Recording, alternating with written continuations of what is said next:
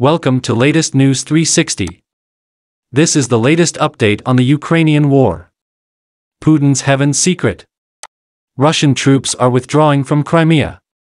Russia has moved all of its warplanes out of Crimea following a series of attacks by Ukrainian special forces in the area, according to NATO officials. According to a secret document dated August 28, Russia has moved 10 of its best fighters, 6 Su-35s and 4 MiG-31BMs out of the peninsula.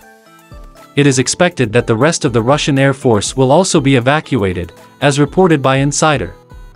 According to NATO documents, the Belbek airfield near Russia's Black Sea Fleet headquarters in Sevastopol still has a number of military aircraft. However, these aircraft are thought to be insufficient to maintain a consistent level of air support in the region. According to the document, Russia has deployed more and more surface-to-air missiles and anti-tank weapon systems to deter further attacks.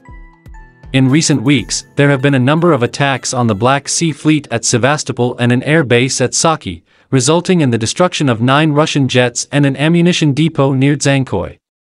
Footage from the Saki attack showed plumes of smoke rising from the base as beachgoers fled nearby shores. Russian tourists piled into cars, causing long queues on local highways in a desperate attempt to escape Crimea, an area previously untouched by war. Although Ukraine has not claimed responsibility for the attacks, multiple sources including Ukrainian officials have indicated that Kyiv special forces are likely behind the attacks. According to the British Ministry of Defence, more than half of the fighter aircraft stationed at the airbase were destroyed in the August 9 attack. Recent airstrikes demonstrate Russia's vulnerability in an area previously considered safe as well as Ukraine's ability to strike behind enemy lines. Ukraine is constantly gaining kinetic effects deep behind the Russian front lines, said a Western official. The incidents had a material effect on Russian logistical support, but importantly had a significant psychological impact on the Russian leadership.